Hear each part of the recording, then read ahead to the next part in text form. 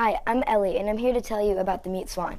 Well, the mute swan was introduced to most of the world after being bred in the British Isles and Mongolia. Most swans winter in their breed range, while others go south in the southern U.S., Mediterranean, and the Southeast Asia.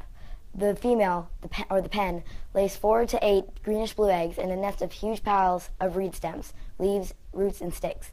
This material is located on a bank or an island or in shallow water.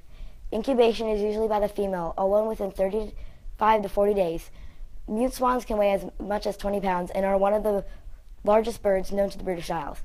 Their normal lifespan is 6 to 7 years, but there have been records of mutes over 20 years old.